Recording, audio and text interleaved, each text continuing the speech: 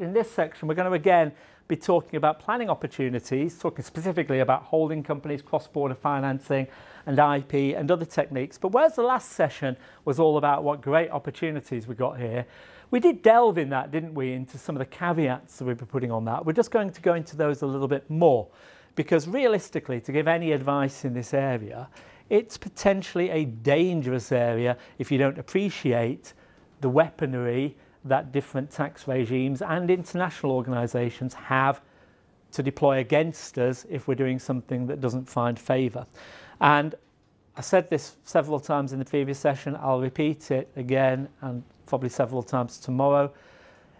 Commerciality is the thing. If we are doing things which are commercially strong and which have a commercial sense and can actually be justified for commercial reasons, then that's good. And that means that almost certainly the tax structure will achieve its intended objective. Where that isn't the case, that's harder. And by the way, when I say commerciality, there's a difference, as we all know, between just being able to jot down a couple of things that are a paper-thin, wafer-thin commercial justification and having a genuine commercial reason for it. But if you've got a good commercial reason for it, having a tax motive as well is absolutely fine. You don't have to organise your tax affairs so you pay more tax. And we touched on that earlier when we were talking about the definitions of avoidance and evasion. So,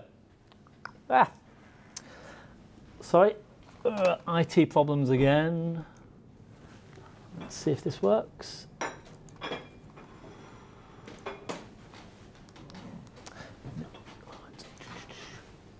Hey. So in this section, what we're going to be talking about is we're going to be talking about the concept of effective management and central management and control, where an entity is actually run from, where the decisions are made. Why is that significant? What's that relevant for? The residency. Thank you very much indeed, madam. It's the residency, it's where the company is resident. Most tax rules, do you remember on one of the very first slides I threw up, it said domicile. Don't be confused by that. There are different terms which define the territoriality of any tax system. And generally, these talk about residence, some talk about domicile, some talk about, we used to have a concept of ordinary residence in the UK, which mercifully is now gone. But normally residence or domicile are the two terms that are used for corporates. Ultimately, the residence, which is the term we use in the UK, the residence of a company will be determined, among other factors, by where it is managed and controlled, and that's usually an overriding factor. So it may be registered in one jurisdiction, that's your starting point for residence. If it's actually managed and controlled somewhere else, then that'll be different. We're going to talk about substance, which was the point that was raised by the lady on the second from back row, which is very important. Where there isn't really any substance to an arrangement, it's probably going to be vulnerable to challenge. And we're going to talk about beneficial ownership, slightly different context to the way I was talking about it before. I was actually talking about it in terms of could you look through to the beneficial ownership and tax the person with the beneficial ownership? Possibly, but there's another context to the term beneficial ownership, and it's this. If you have an entity that never has beneficial ownership of any money, it receives a dividend but never really beneficially owns it, it's a question about whether it's really a dividend. And if the withholding tax rate is 0 on a dividend, was there ever really a dividend to that Dutch company? We'll talk about the controlled foreign company rules, the CFC rules, not Chelsea Football Club or chlorofluorocarbon. CFC stands for controlled foreign companies. In this context, it does stand for Chelsea Football Club and chlorofluorocarbon, but here I'm only talking about controlled foreign companies. We'll be touching on those rules and what the BEPS initiative is saying about strengthening those rules. So we have to have one eye on that as well. How might that affect some of the things we're talking about? So there are opportunities, but there are complexities with this. And depending upon how we analyse any of these points concerning beneficial ownership, concerning the true substance of an arrangement, that will really impact, that will really decide how the withholding tax rates that we're hoping to get actually come out in real life. And we have to, while we're doing all of that, worry about the BEPS risks, what's changing under BEPS, and what might happen as a result of BEPS, and what countries are already doing as a result of BEPS, and the anti-avoidance rules that countries already have and may have had for years and years in there. So we have to worry about quite a lot. So last session, It was dead easy, wasn't it? Just get on to the guys at the back, set up your Dutch company, sorted. We've got a low tax rate. This session is, slow down, guys. We need to worry about all this stuff first. Yeah? Everyone happy with that? Great. So here I just want to recap on the basic structure that we were talking about in the previous session, and we're just going to elaborate on this a little bit, but this is basically what we're talking about, remember? We're talking about a Saudi company that owns the whole of a US company, 100% of the shares, that's what it means. And do you remember that if that's all we did, if we did nothing else, if all we did was to pay a dividend direct from the Saudi company from the US company into the Saudi company, then we ended up with the 40% tax rate in the US, a withholding tax in Saudi, giving us a horrible tax rate of 64%, and only 34 of every 100 that company owns ever coming into the hands of the Saudi company. Yeah? Everyone see that? That's the basic structure we're talking about. Okay? And we talked about an intermediate company, didn't we? And this produces a much better result. And you'll remember from the previous session, I know this is recapping, but it's important to do it because this will be some of the considerations that we're looking at in the case study. Remember that we looked at this and there were several things that we were relying on in order to get that much better result with this intermediate company. One was that we had a much lower withholding tax on the payment from the US to the Dutch company. Fantastic. Also, that we had a much lower rate, we had a low rate of withholding tax from the Dutch company paying to Saudi. So we've got two levels of withholding tax, but those two fives we established by common consensus, added up to 10, and we also established by common agreement that that 10 was lower than 30. So you can see that's where the advantage comes from those low rates of withholding tax. Everybody happy with that? We had that little bonus in there as well, that the Netherlands refunds that bit of tax. So that was how, by using an intermediate company, I don't mind which, that was how we ended up, even though we're still just paying dividends, nothing deductible here, we still ended up with a better structure. Quick quiz for you. What are the key tax and financial considerations when setting up a holding company? Can everyone just chat can you just chat to each other and have a think about that? Then I'll be asking that question openly. Right, I have here the presenter's most powerful weapon, a flip chart. And at this stage, I sometimes ask if anyone's brave enough to come out and write on the flip chart. I'm feeling kind today, so I'll save that till tomorrow, when I'll be in a bad mood, no doubt. So I'll write up these answers myself, but I'd like everyone to shout out anything that they've thought of, just going through that thought process about what are the key considerations. So it's just things you've got to worry about, things you've got to think about, things you've got to go away and check. What do we got?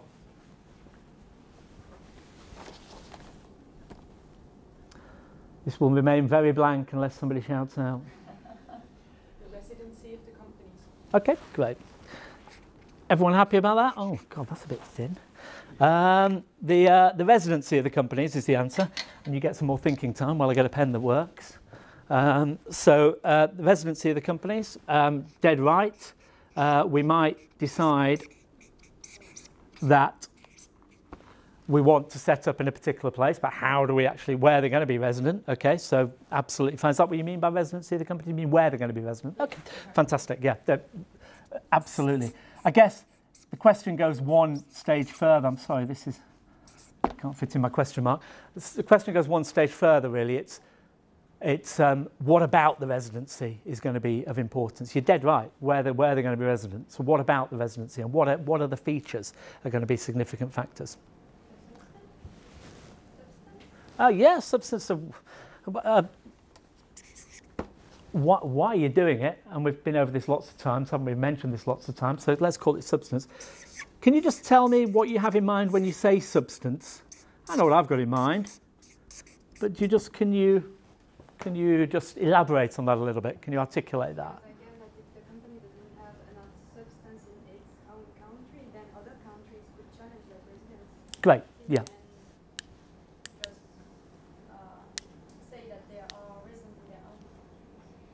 Yeah, it's the difference between saying you're resident somewhere and actually the facts pointing you to being resident somewhere, isn't it? Yeah? Great. Okay. What else we got? Entity type. Yeah, okay. Ugh.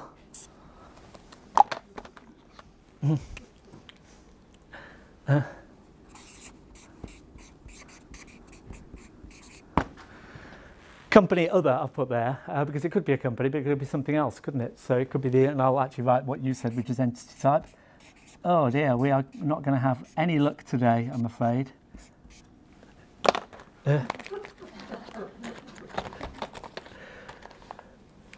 By the way, if anyone asks,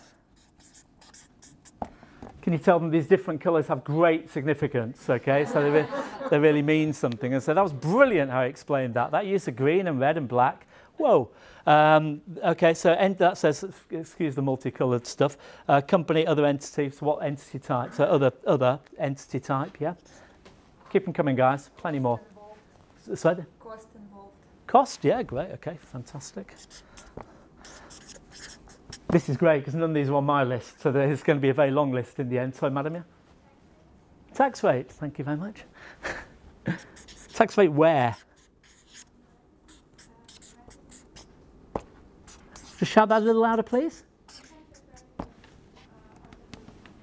Yeah, okay. Okay, so, well, I'll just put tax rate for the moment. Okay, keep them coming. Where do you actually operate? Where's the operating company, or if more than one? Okay. Right, okay. Okay. Said tax rate there. We've said several things about tax today, which isn't that surprising because it is a tax lecture. We've said several things about tax. What sort of taxes? Thank you very much. So I've got withholding tax rates. When we've decided where we're going to be, when we know where our top company is and where the operating companies are, then we can work out what withholding tax rates apply, can't we? Yeah? Where do you find withholding tax rates? Yeah. Thank you.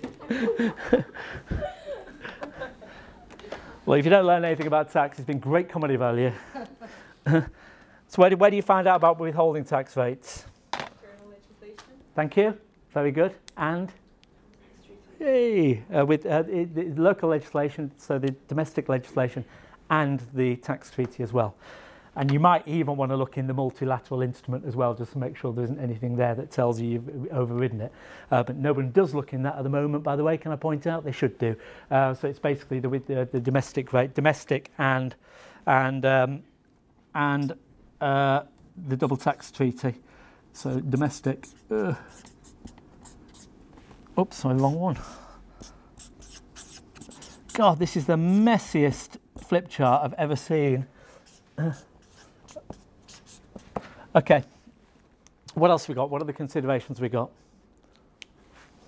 Consumer finance, EMT, or equity loan? Yeah. Oh, thank God. Okay, keep them coming. Anything else?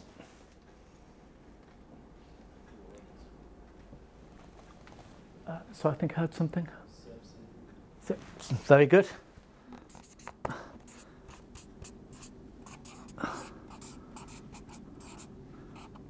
By the way, I'll get someone to write this up so it's legible and one colour, and then we'll get it sent off to everyone. Anything else? It's not a bad effort, guys. Anything else you want to add? Okay, thank you. That's good. People are thinking about the right things, and we're moving in the right direction despite the equipment issues. I'll tell you what. I'll tell you some of the things that we had on my list. There's more of things. But the point is, it's a big decision. It's a big decision. You're going to be setting up an operating company somewhere, or you're setting up a holding company somewhere, whichever it is. So more likely you've got the business in the US, but you're wanting to work out where you're setting up a holding company, where you're going to pay dividends. There's lots of things that you really need to be thinking about. And we've had several of these. Look, CFC rules. Are there any CFC rules? Thank you very much indeed. Well done. What's the tax rates? What are the withholding taxes? We talked about checking the withholding tax in the double tax treaty. What am I assuming there?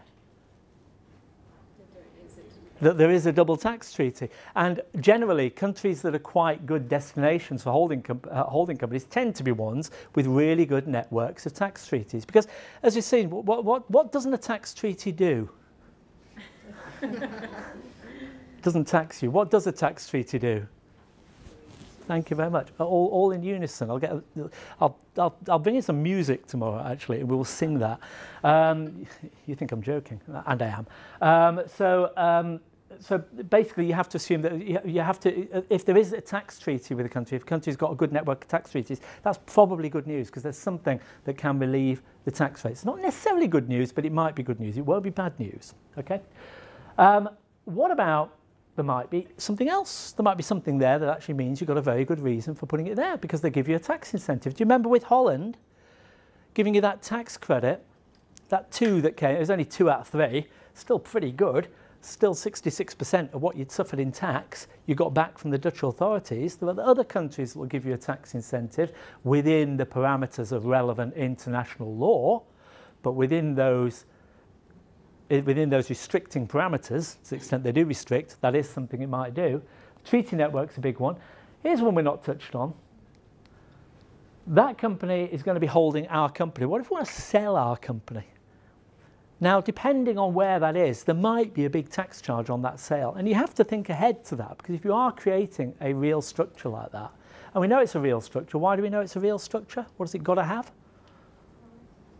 Substance. It's got to have substance. It's got to have reality, hasn't it? So you can't just set something up that you can just easily disband with no significance at all. You've got to have thought through these things, and that helps to prove the substance of the arrangement and means it's more likely to succeed.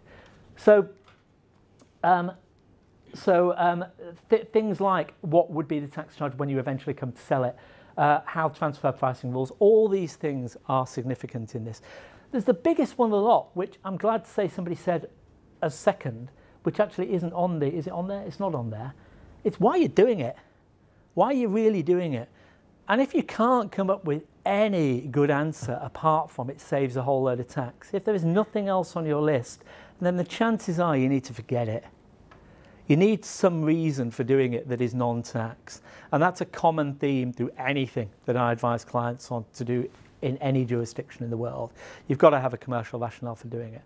The good news is that there often are good commercial rationales. So, for example, Holland has great expertise in finance companies.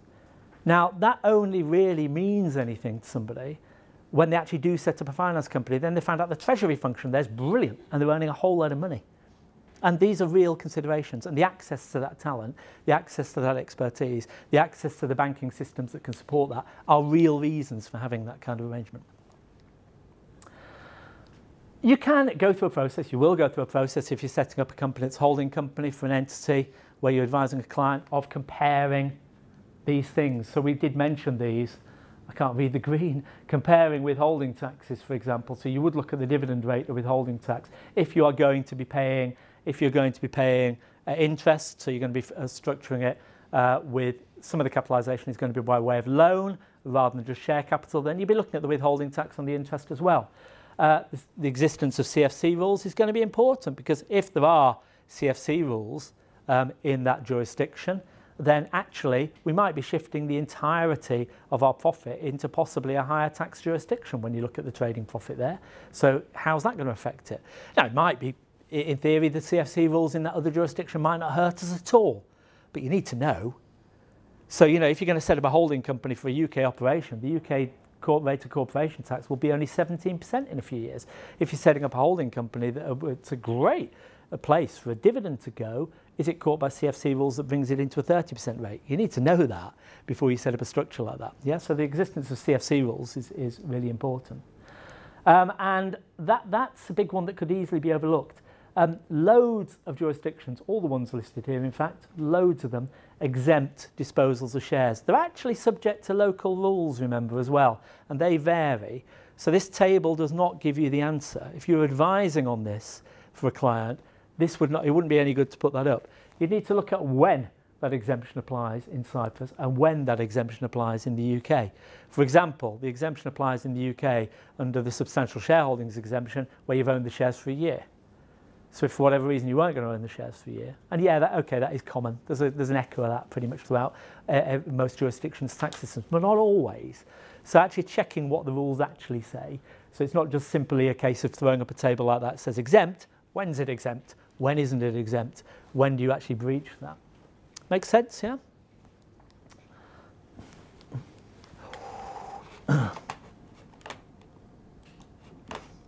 Bear with me. Hey. There are other things to consider, and these are things we haven't put down on the list there, but these slides will all be coming over to you, so we will combine them with my multicoloured photo to mean that you have quite a good list of different things that you need to consider. If you're going to be employing people there, how are they going to be taxed? You can have situations where you get very high employment taxes in some jurisdictions. We'll look at some comparisons later on in the course, and jurisdictions vary a lot. There are some high European ones like France, but there are some elsewhere in the world, like I think Chile is unbelievably high. So you may end up with employment taxes that you don't even think of at a corporate level, but actually there are costs to the business that mean that having the holding company there just doesn't make any sense. What about VAT? What about customs duties? What about things like aggregates tax in the UK? These indirect taxes that may affect the business, you need to be aware of those as well. We covered that, corporate rate, we covered transfer pricing, and we mentioned withholding taxes. Now, strictly, this is looking at the holding company and then looking at the considerations for, beg your pardon, considerations for looking at an operating company. So we're thinking in terms of holding company first, then operating company. All of these apply to either. Okay, we're not going to be paying a dividend from the holding company. We're going to be getting a dividend paid into the holding company, but you still need to think about all of them in any jurisdiction pretty much. They're all potential considerations, and the extent to which any is important does depend on the circumstances. Here's a little comparison of some employee and employee tax rates that apply in these different countries. And this will be, it's a maximum, by the way. Normally, does anyone here deal with employment taxes? Yeah, a couple of, you'll know exactly what I mean. Normally, employment taxes is quite difficult for somebody. If somebody says, what's the rate of tax in your country? Well, hang on, it all depends. And normally there are different levels. Like in the UK, if I ever really want to send my mates to sleep and they ask me about how employees are taxed, I tell them, well, there's income tax, obviously, then there's employers' national insurance, then there's employees' national insurance, and then there's tax deduction for the employer's national insurance up to on you go. It's really quite complicated when you look at the effective rate of an employment tax on any entity. So that is not an easy question. And again, that slide does not give you the answer. It gives you an indication, and you need to, in any case, work out what that is. The only way to do that is local advice. You need to get a local firm on the ground who can tell you how employees are going to be taxed, how the company is going to be taxed on having employees. By the way, what other considerations do you have if you have employees? If you're going to have employees in your operating company, assume it's the operating company has employees. What other considerations have you got? Do you have to pay pension? Very good answer. Yeah. So, do you have an obligation to pay pension? You would in the UK. There's a limited obligation for pretty much any employer to make pension provision for its employees in the UK. What else have we got? So I'm going to say sort of employee rights and any sort of legislation around contracts and things for employees. Yeah, absolutely, and really scary stuff. Employee rights. Employees are increasingly certainly in Western European economies are increasingly powerful. The employment rights are quite strong now, I'd say, compared to how they would have appeared in the 70s and 80s, and not half a bad thing either.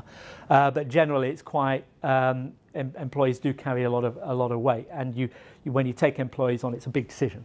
Sorry, there was another. Work insurance.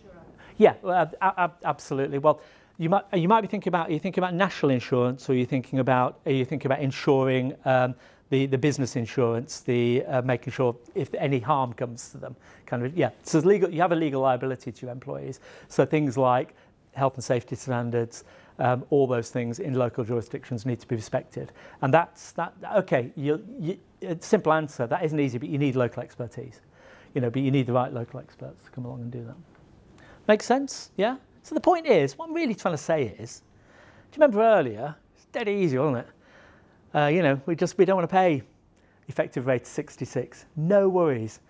Bung in your Dutch company, you're sorted, 20% rate. Well, kind of, but it's not that easy because all these things are considerations. And when you're advising anybody on this, or even, you know, when you're opening a conversation with somebody about this, these are all things we need to be thinking about. Oh. Right. Excellent. Aha! And as luck would have it, there's a way that you can access basic information on how different countries' tax regimes work. And I would stress basic information. I'm not saying Baker Tilly International are basic, Baker Tilly International are brilliant. But that's where you go as a starting point. Where you go for the definitive answer is from somebody local. You get a local tax expert to sign off on these things. And actually building a network of people that do, after this course, by the way, keep in contact with each other, building a network of people who are able to answer questions easily is really powerful. Okay, everyone happy with that so far? Okay, right, okay. Ooh. We mentioned residency. The normal noun is residence in the UK, but residency you will see people say, so don't worry about it. What we're looking at next is significant for the concept of where a company is resident. And basically, this is the concept of effective management and central management and control. And where this comes up in a double tax treaty is where you have different things pointing to residents in different countries, or to be accurate, you have things that point to residents in both countries. So you have a situation where, under the domestic laws of two countries, you could have a company that's resident there and at the same time resident there. What do? Who actually wins that tug of love? And under the model OECD agreement, we'll talk about tax treaties some more, we'll talk about the model Organisation for Economic Cooperation and Development, OECD, under the model OECD treaty, which is what most tax treaties follow. Where you've got a company that's in two countries, it's basically only going to be resident. The tiebreaker is where the effective management and control is, the effective management. Okay, everyone happy with that?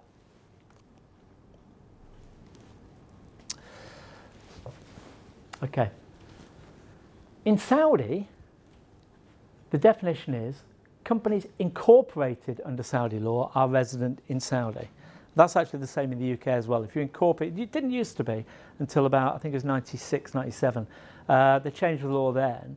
Prior to that, you could have a company incorporated in the UK and it might not be resident. It was where its central management and control was. Now, if it's incorporated in the UK, it's automatically resident in the UK, and the same goes to Saudi. And companies where the effective management and control is in Saudi. So in other words, you incorporate the company under Saudi law, bingo, it's Saudi resident, or even if you incorporate it somewhere else, maybe hoping it isn't resident in Saudi, where it's effectively managed and controlled in Saudi, it's still there. Anybody you've got a clue on the slide, how would anybody describe what's meant by effective management and control without reading the slide? In fact, I'll flick back so you don't. How would you define effective management and control? Anybody still got the energy to offer me a definition? I can see where this one's going. Okay. It's kind of phrased differently depending on who you ask, but the term that's often used under UK tax law is it's where the head is. It's where the brain of the organisation is, where the key decisions are made. And it's a fine line actually, because it's different from where the business is kind of day-to-day run. So the operation of the business might be in one place, but those big decisions that really decide what kind of business it is, where it is going strategically, what's happening with it, what it does, those kind of things. Not what it does operationally in terms of which particular customer it goes to or which particular supplier it uses, but the big things about whether or not it, I don't know, diversifies into different areas, whether or not it stops undertaking a particular trade, whether or not it demerges into two separate groups. Where those decisions are made, that's where its effective management and control is. They used to say where the head and the kind of head and I keep wanting to say head and shoulders, which is a dandruff shampoo in the UK. So I don't mean that. It's where the head of the organisation is. It's where the decisions are actually made. And it says here, for further reading, I recommend David Goldberg's article. I did not write the slide, so I didn't recommend David Goldberg's article, but we do recommend David Goldberg's article. So please, there is a good article on this, which is available at that link. If you just copy and paste it from the electronic version of the slides that we're sending over, you should be able to find that, and that will give you a good flavour for what management and control really means in this context. It's key to working out where a company is really resident. Okay. Now, the next one is a bit of a tightrope, and this is to do with substance. Can you remember the situation we had with the Dutch company? We wanted something that was real, and we wanted to make sure that the dividend going to the Dutch company was real, but we don't necessarily want to create, well, the Dutch company is not the best example actually, because there we did have a resident, but we don't necessarily want to create a permanent establishment in another company or allow the entity to be managed and controlled in the other company, in the other country. So we're on about the operating company. We've got our holding company, we've got an operating company beneath that, and that's going to be an operation that takes place in a particular jurisdiction. We want it to have substance, we want it to be real, but we don't want that to become a permanent establishment or an entity that's separately taxable in that country. Can you see the tightrope that we're treading there? Can you see that that's actually quite difficult to do? So what is substance? What do we mean by substance? And you know, I mean, these are logical things, but it's quite difficult if you're wanting to give an entity substance, but you don't want it to be a permanent establishment or an entity fully taxable in the other jurisdiction. You've got to tread a tightrope. And this is, like I said, this is quite hard. There's something being there, and I mean, physical substance is, yeah, you know, if you've got an office there, fine. If you've got an office there, you've almost certainly got a PE there. But having an office there, having some kind of physical presence there, having somebody there that does something for the company is going to make a difference. And that's distinct from that concept I used earlier on. Do you remember a letterbox company? Yeah.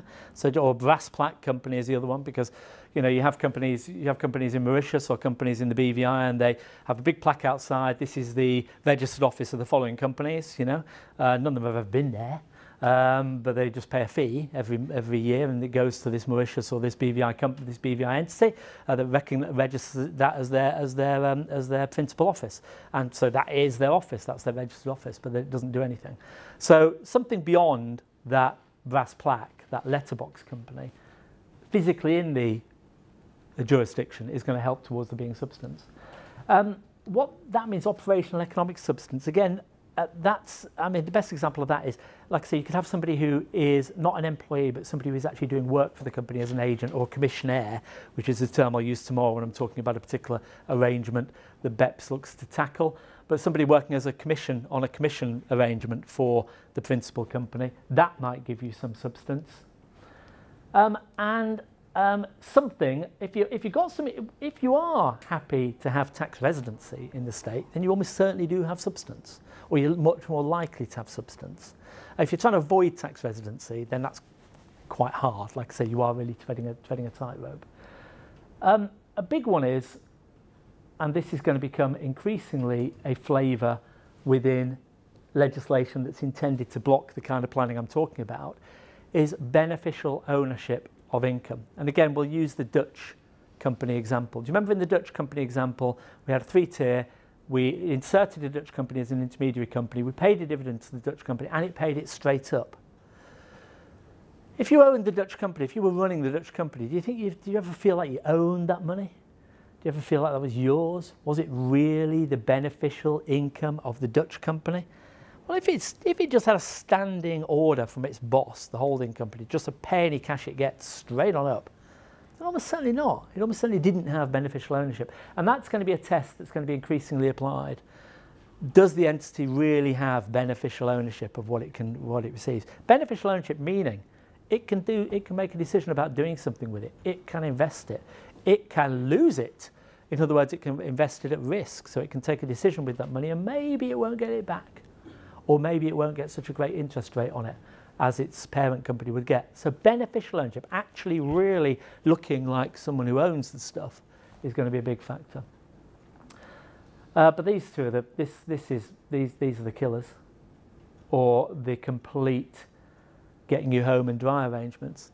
Keep saying it, but if you can have a commercial rationale for having the entity there, it doesn't need to be the only commercial rationale. You don't need to pretend you haven't got a tax motive. That's fine.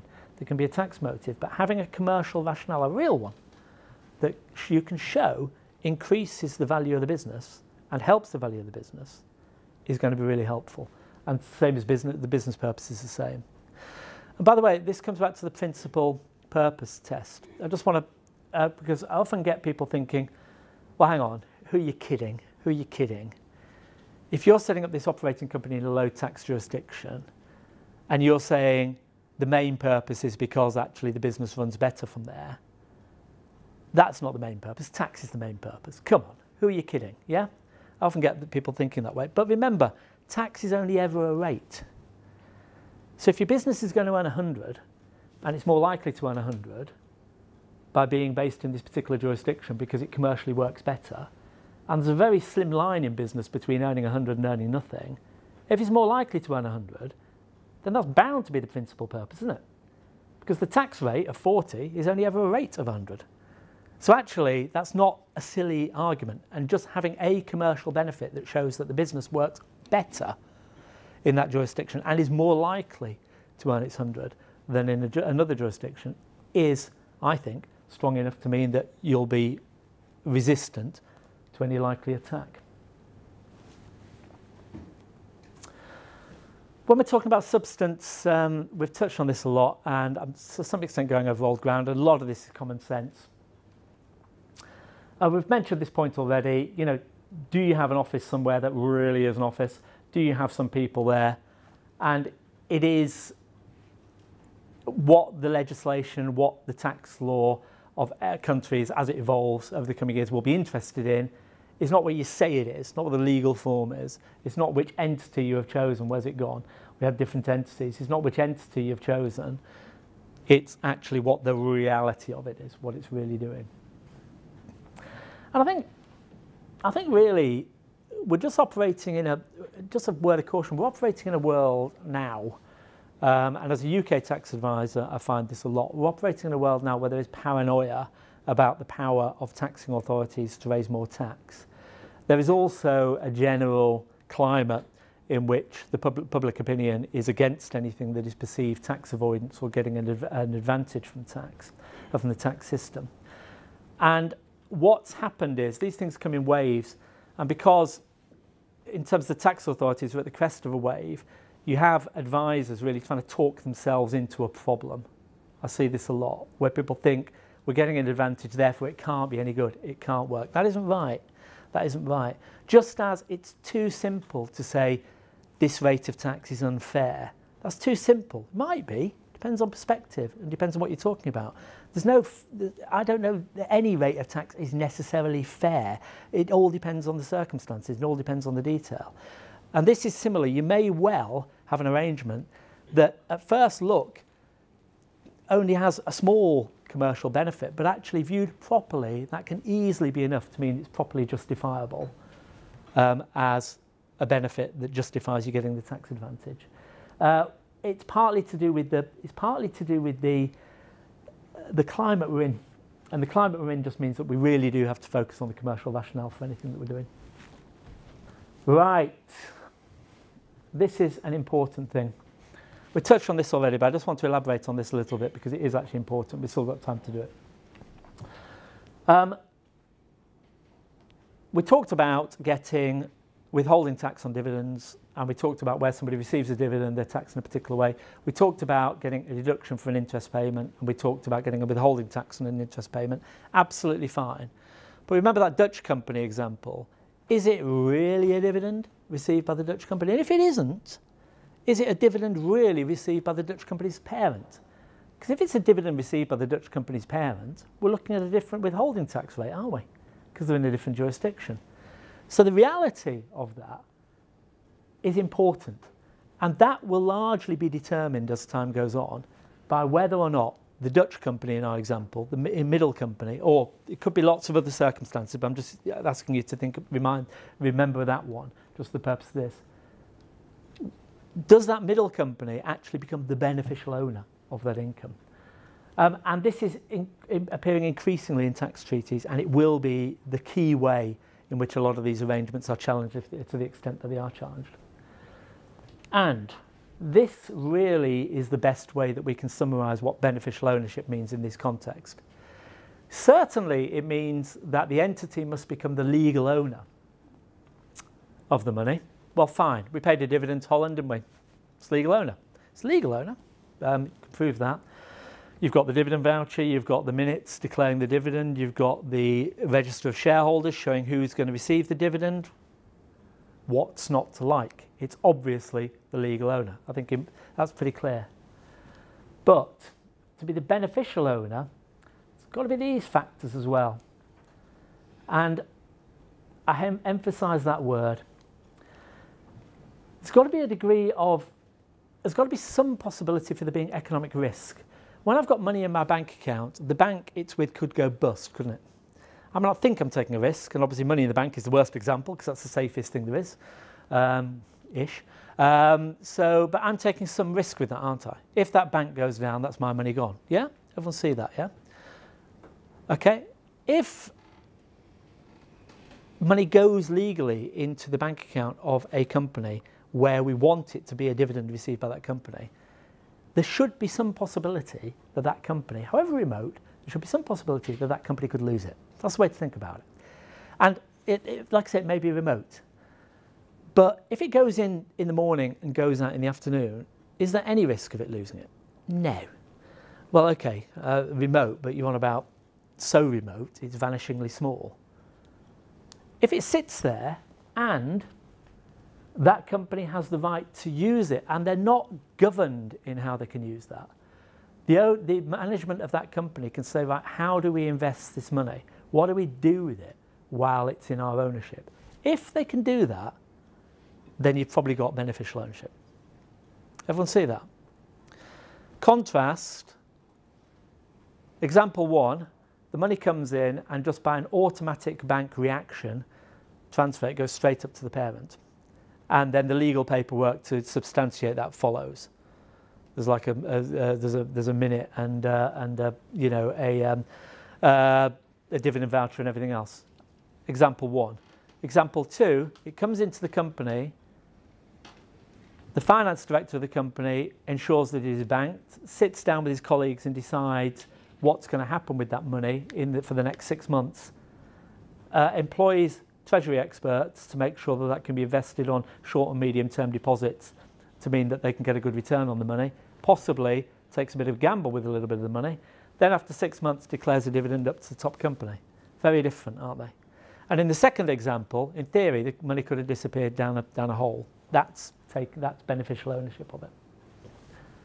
And so, like I say, back-to-back transactions, coming in the morning, going out in the afternoon, all automated, very unlikely to be beneficial ownership that resides with whoever receives that. Where on the other hand, so if you've already committed to paying that on, which would be, you know, that Dutch example, historically that would have been the situation. You would have had a situation where the money just hits the company and that company is told it's got to pay it out by way of dividend that day. And that's all that happens. That's not really going to work in the future. So these are the points. It's possession, it's no restriction of use, so you can go and invest it how you want. It's there being some risk. I said however remote, I mean, you know, there's always some risk. It's credited to your bank account. In theory, the bank could go bust in the minute that it's sitting in your bank account. Real risk, you know? It's got to sit there for a period. Is that a week? Is that a day? Don't know. But there's got to be something you can point to as a genuine risk of losing that money. And it can't be automated. I think you've got to have a situation where the company receiving the money is actually making a decision about what it's going to do with it, whether that's to invest it or whether that's to pay it up to the parent. Oh my God, there's an awful lot of words on this slide, aren't there? Shall I read them all? No. And this is this is how the BEPS response is taking place to this. And what they're wanting to do is, with a view to developing global common standard and the interlinking of national registers, in line with all the BEPS measures that we're talking about. The whole point about BEPS is countries all doing the same thing and communicating with each other about it, which is all that's saying. It should be clear to all countries and tax jurisdictions that the world is moving firmly in the direction of greater tax transparency. Well, fine. That was our Chancellor, as he was at the time, making that comment.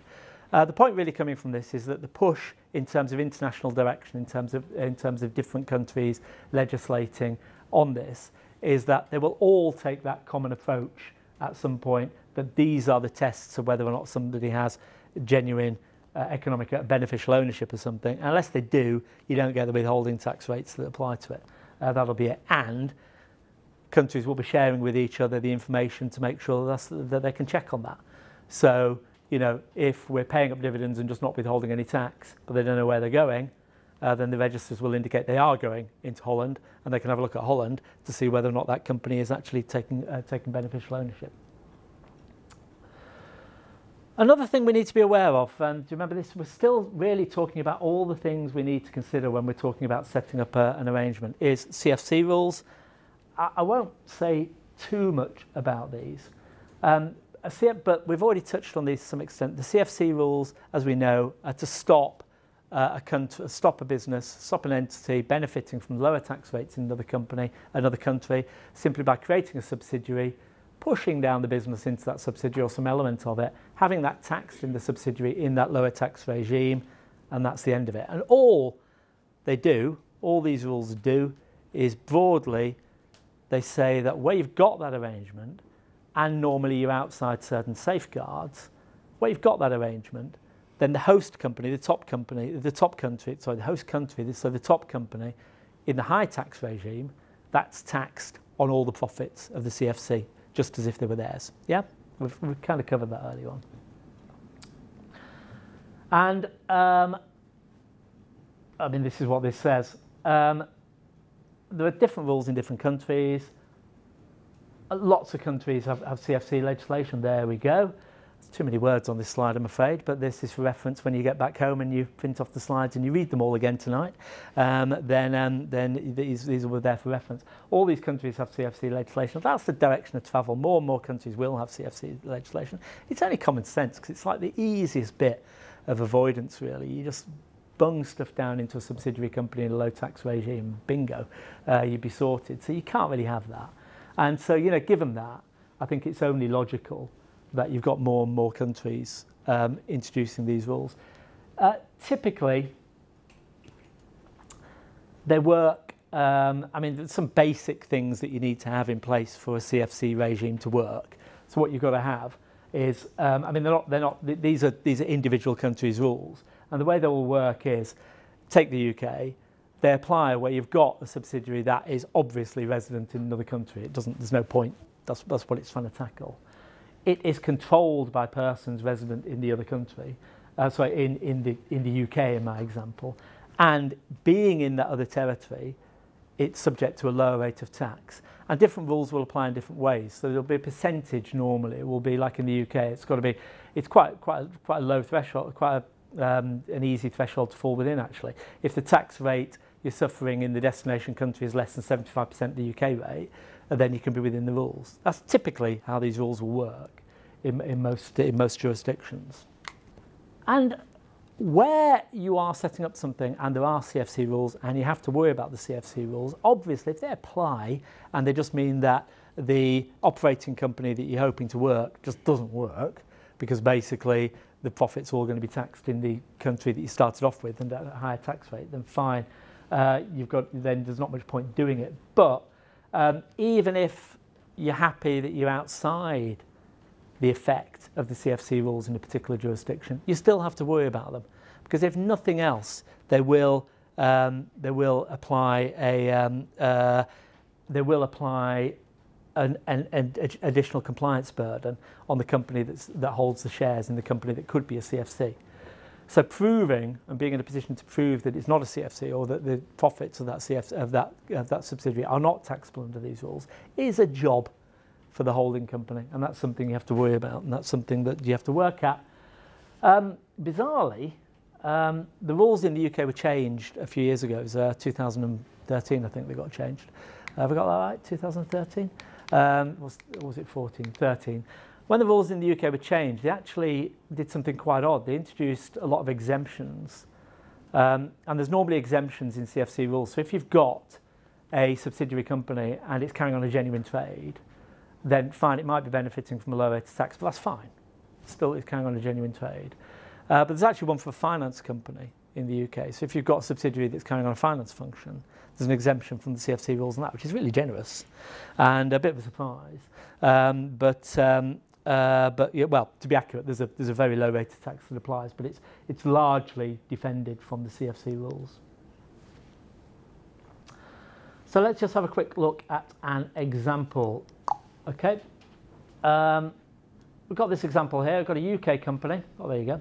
It owns 100% of the shares in an Irish company. Okay, and the UK corporation tax rate, well, I'm afraid this is out of date. It's actually 19% now, but 19% is much harder to work with than 20%. So shall we just pretend it's 20%?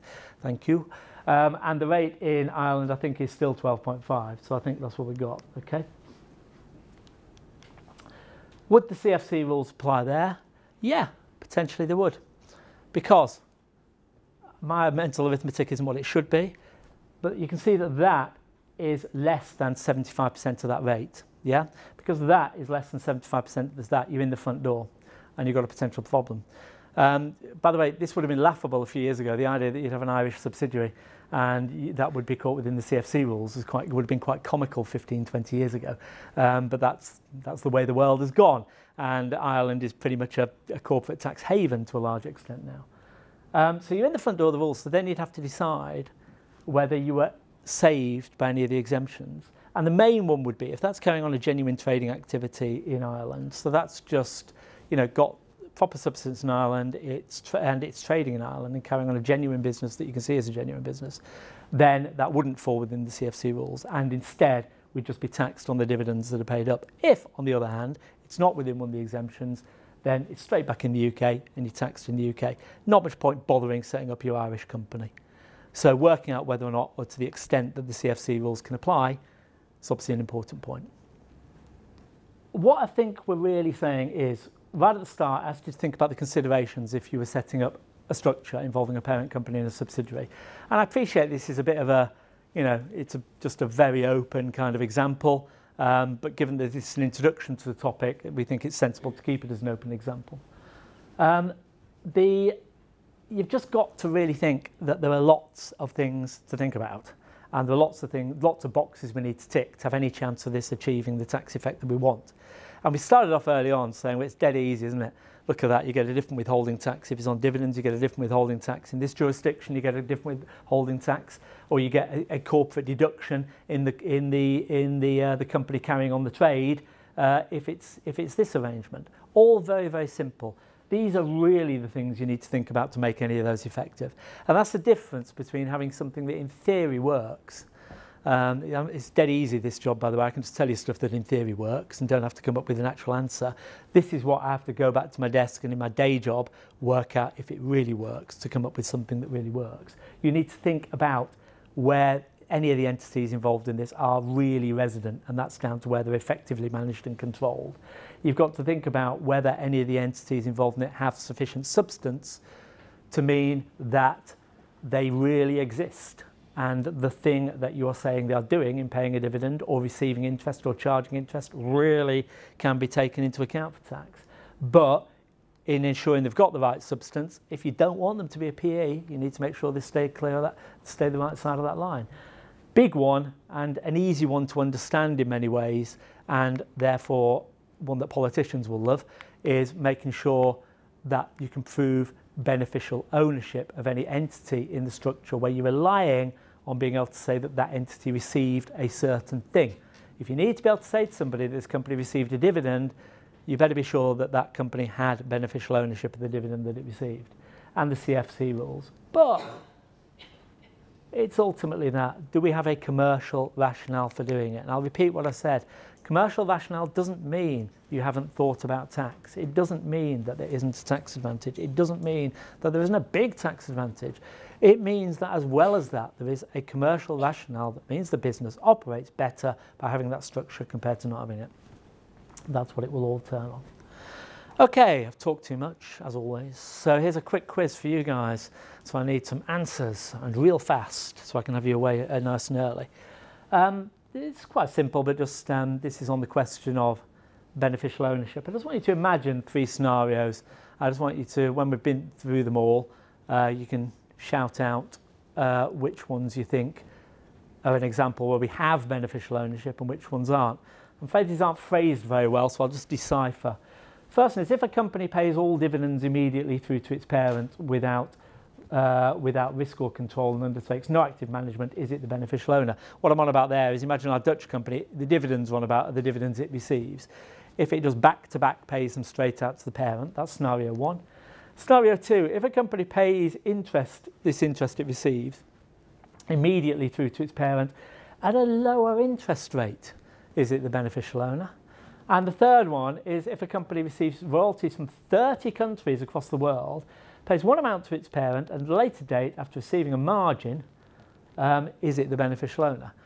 So what do we think? Remember this point about beneficial ownership? Remember, it's really important that the company that's receiving the dividend, the interest, the royalties, and then paying it on, it's really important to get the right withholding tax rate, that they really are the beneficial owner of it. Otherwise, that isn't a royalty payment, it isn't a dividend, it isn't an interest payment, certainly not to that company. So what do we think? What do we think about the first one? No? Anyone think you do have beneficial ownership there? No, I love it when people try to defend the indefensible. Yeah, of course, right, there is no beneficial ownership there. That's exactly the kind of thing that we're scared of now. If you get a back-to-back payment into the company, out of the company, forget it. What about that one? We have a yes, beneficial ownership? Better. Better. I think probably not. You think probably not? Okay. Can it be the beneficial owner of part of the interest?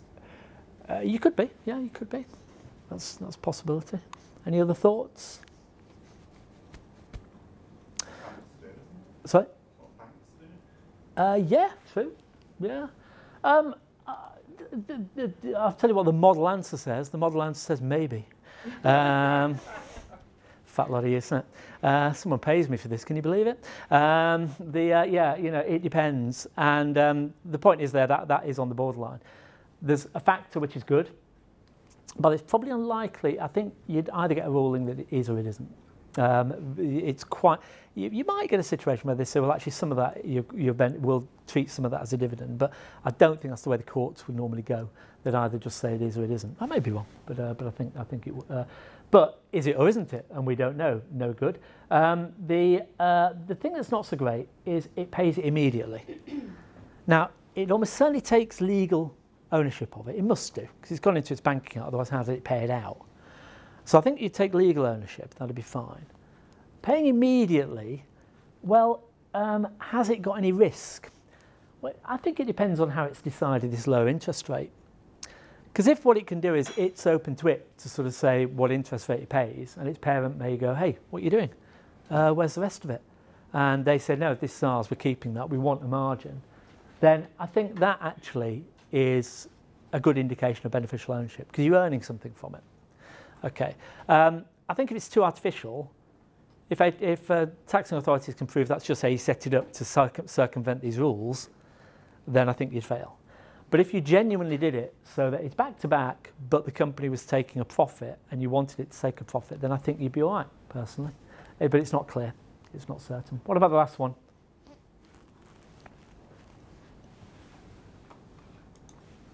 What do we think? The company receives royalties from so what about the company that's received the royalties? The company receives royalties from 30 countries across the world, and it pays one amount to its parent, but at a later date, and after taking a margin. What do you reckon? Yeah, I'd say so. I'd say so. It's the later date that's really conclusive, I think, here, because not only has it legally received the money, it's sat on it. And remember, whenever you're sitting on money, you're running a risk. Something could happen. Okay, there's nothing in any of the guidance or the legislation that says the degree of risk. You don't have to, you don't have to go down to the casino and put it on 13 black. You're taking some risk just by sitting on it, because the bank that it's with could fail. Now, if that's overnight, is that really a risk? If it's same day? But if you're sitting on it for a period of time, I think that's very helpful. And the fact that it actually makes a margin on it, again, is helpful. At some point, there will be cases that will determine how long we feel you can sit on that money. A couple of years from now, I might be standing in front of you and saying, make sure you leave it in the bank account for a year.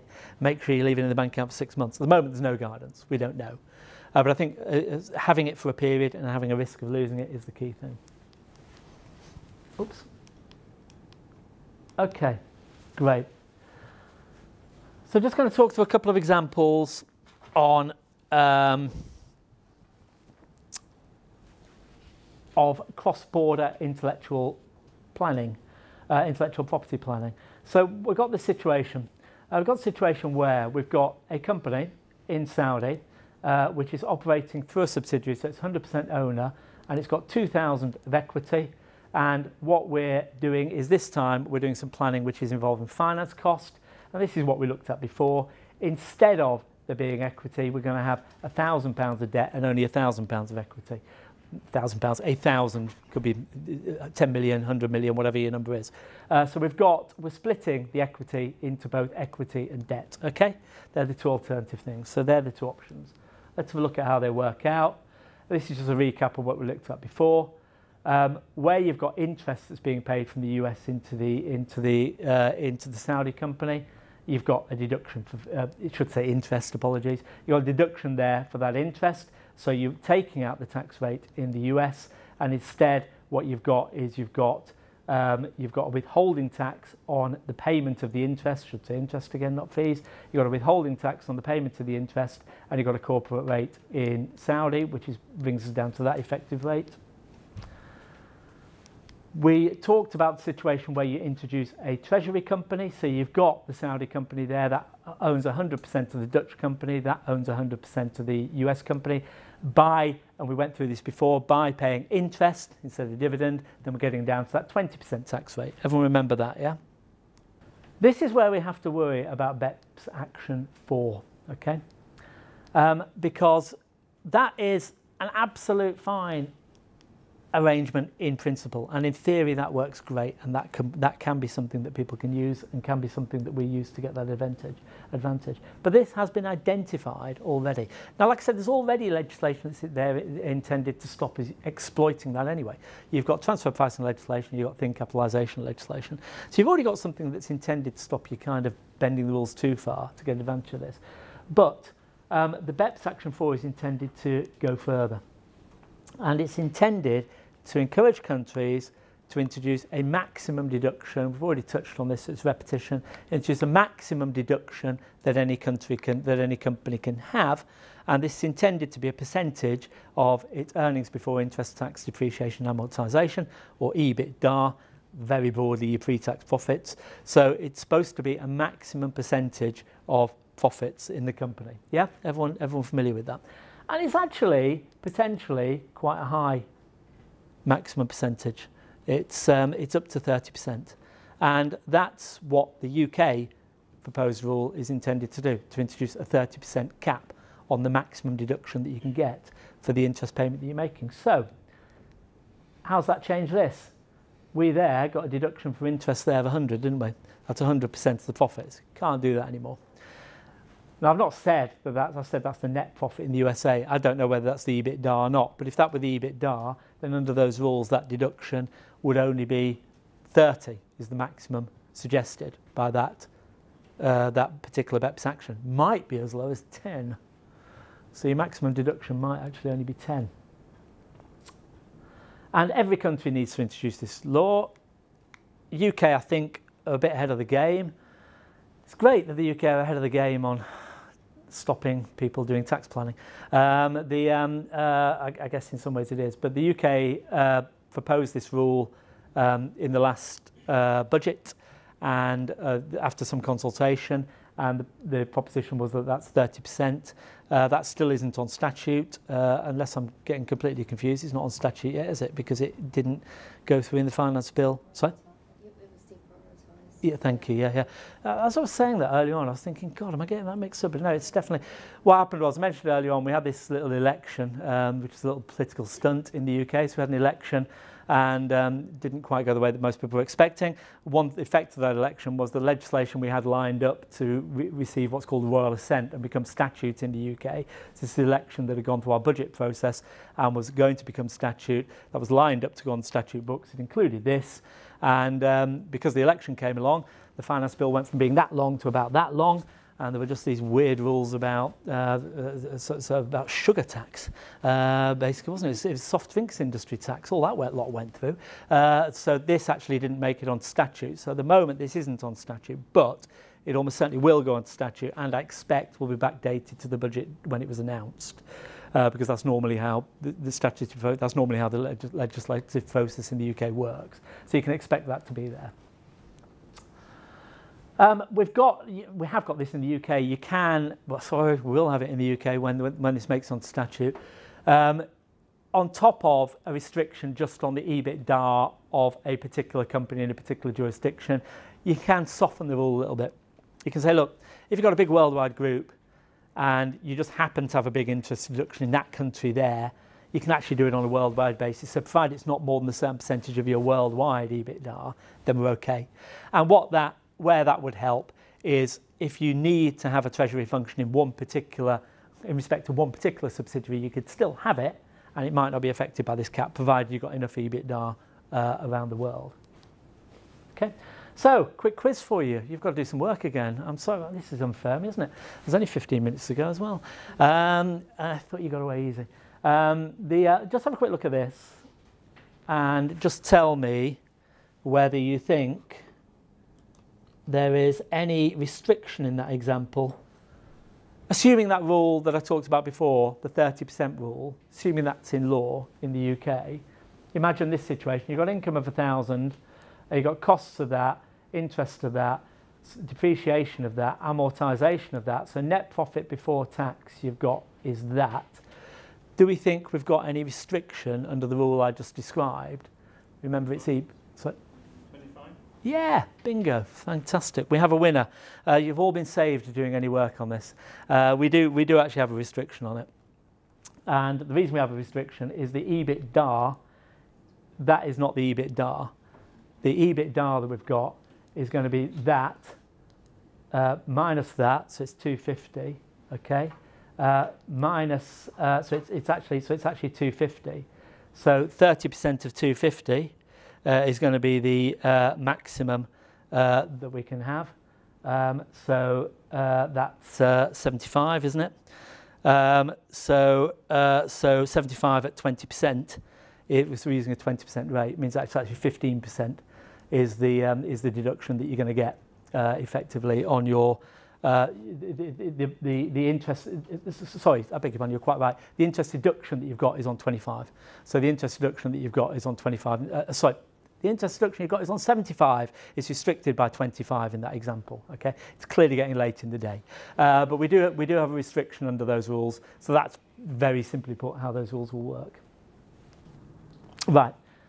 We're talking about interest deduction there, and we're talking about a cap on that. Remember that it's not only interest deduction. Remember this example as well, where we were talking about royalties, and we were talking about how the royalties could get you down to a lower tax rate if you do something, if you do this. So there you've just got a payment of a dividend, but here you've got royalties with, for some reason, the S going onto a different line, which is annoying.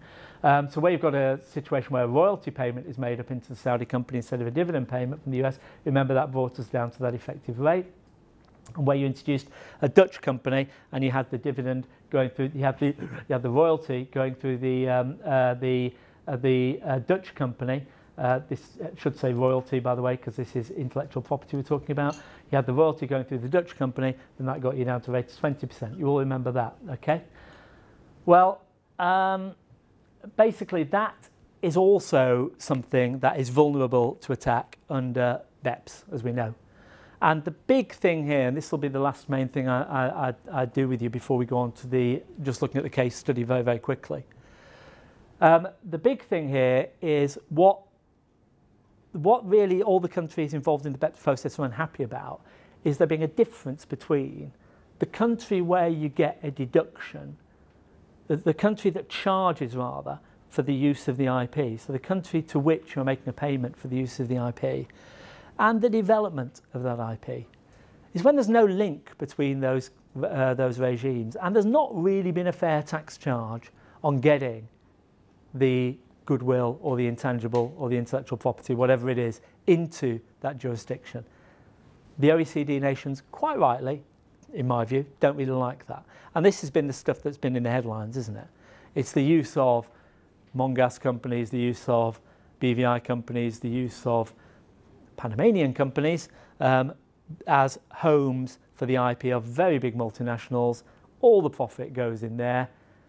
What did that company ever do to develop the IP? So the push will be towards basically allowing relief for payments for IP, but where you can demonstrate there's some good reason for that particular company where the IP resides, for it having the benefit of it. So if that developed it in the first place, if that was involved in the development or bought it for a perfectly good market value, then I think that's going to be stronger. Where that isn't the case, that's going to be tougher.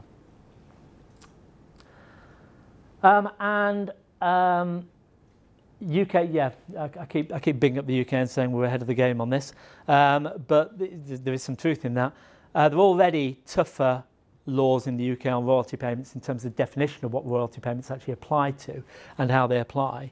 We're going to be covering a bit more on this tomorrow, but there will be extra rules introduced, and you'll see this across the world, which are anti-abuse rules, which will be put into domestic law.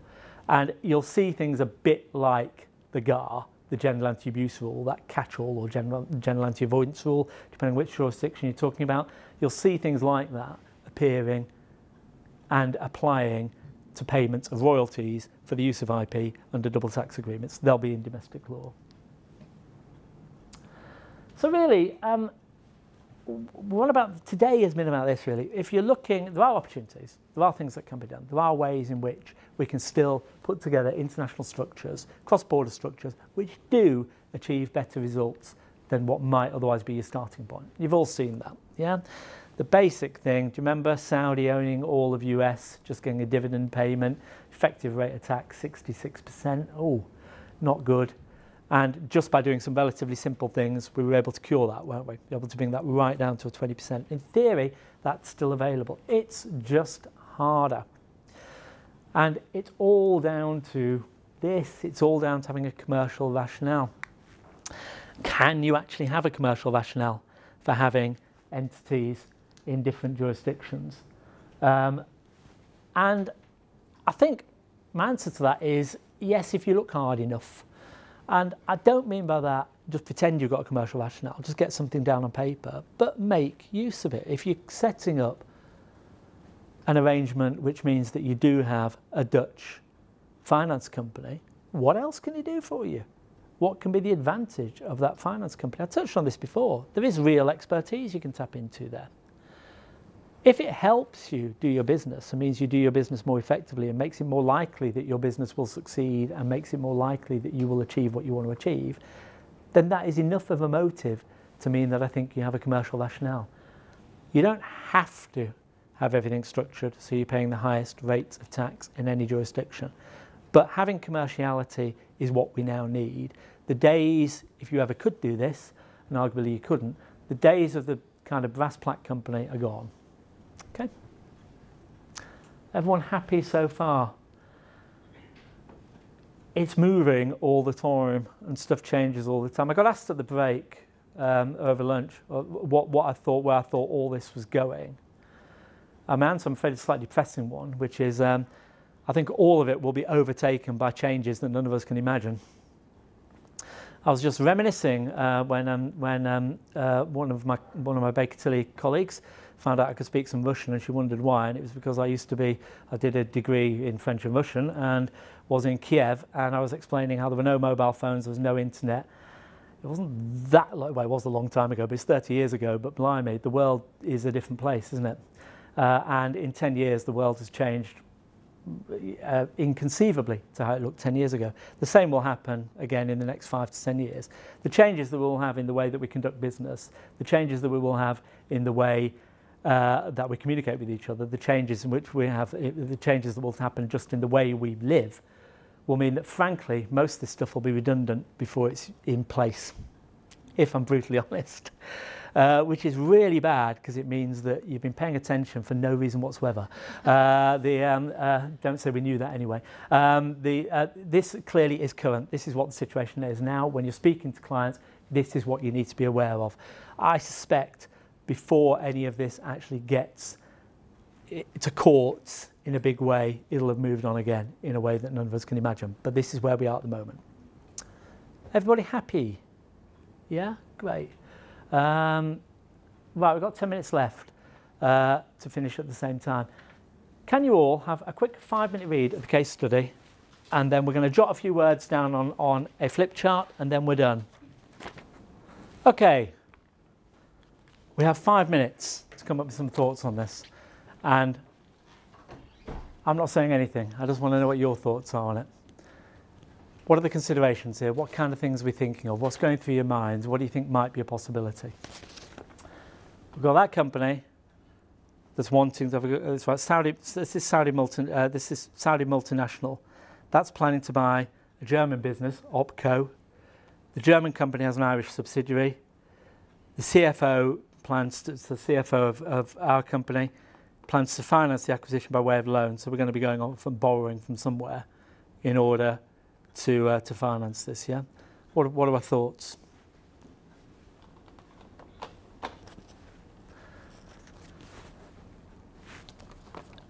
And you can stonewall it for 5 minutes because we're finishing then anyway, but you wouldn't learn anything. So anybody, any thoughts? Anybody brave enough to shout anything out? Yes, madam?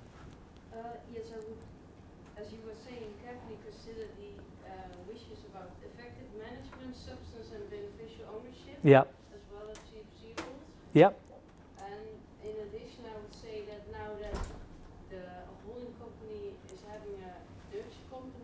Yeah.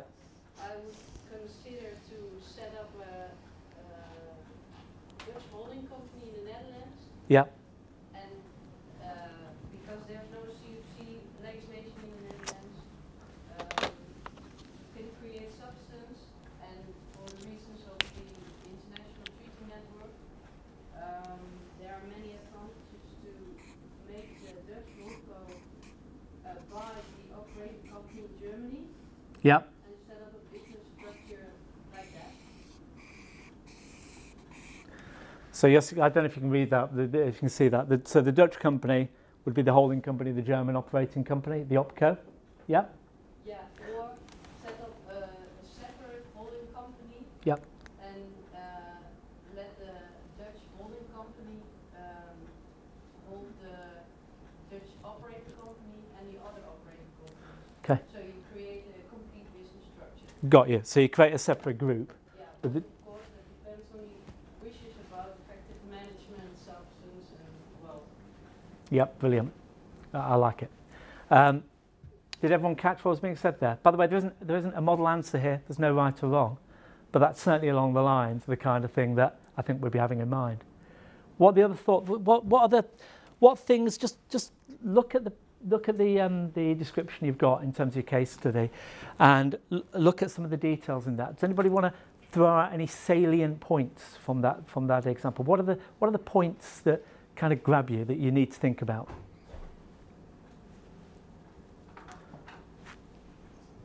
Well, start off with what about the actual corporate tax rates? What's the obvious point here? Germany's the highest. Yeah. As a tax planner, as somebody giving tax advice, you want to be thinking whether you can reduce that, don't you? Yeah? I mean, you know, having done tax for 30 years, that's what leaps off the page for me. Now, okay, there are bigger considerations. So you've got to start with why, which is, Madam, what you said at the back. You've got to start with a conversation about why, what you're trying to do, what you're trying to achieve, why you want to do it.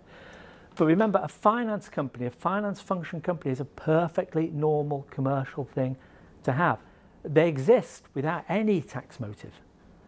The fact that they also get you a big tax advantage is quite useful. But they do exist without any tax motive. So I think thinking in those lines. But that's one, isn't it? That's one. That tax rate there, that kind of leaps off the page. What else leaps off the page?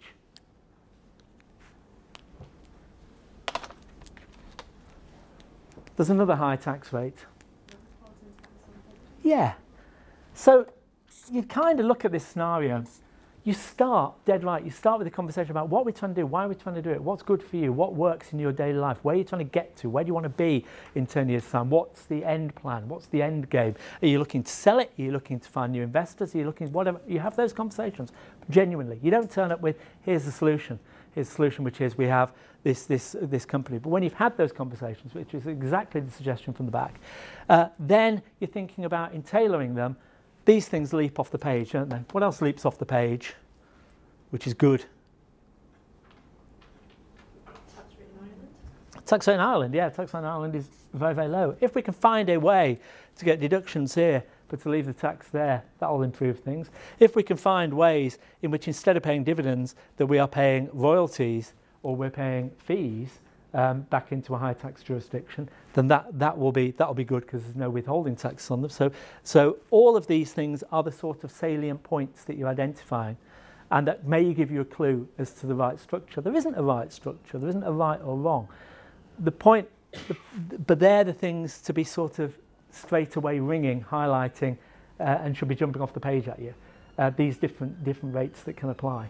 So something with, I mean, your Dutch company, and that could be the holding company. I think you were saying the holding company with another subsidiary. There are several solutions. Yeah. Yeah, like you are saying, if the high percentage of dividend is an angle, or the Germany SIN tax rate, Yeah. then yeah, there are possibilities to set up a separate Dutch holding company, Yeah. or to make this Dutch operating company a holding company. Well, yeah, there's I can talk for hours. And that is the point. We're not going to go any further than this today, because the point is there isn't a simple solution. There are loads of solutions, and you could think of different solutions to make this better. The point really is you start with whenever I'm giving advice, I know I'm teaching. You know all this, and it's not my job really to tell you this. You know that when we're giving advice to people, it's not giving them a solution. It's finding out what they want. And what do they want? Where do they want to be? What do they want to achieve? What do they see as being the drivers?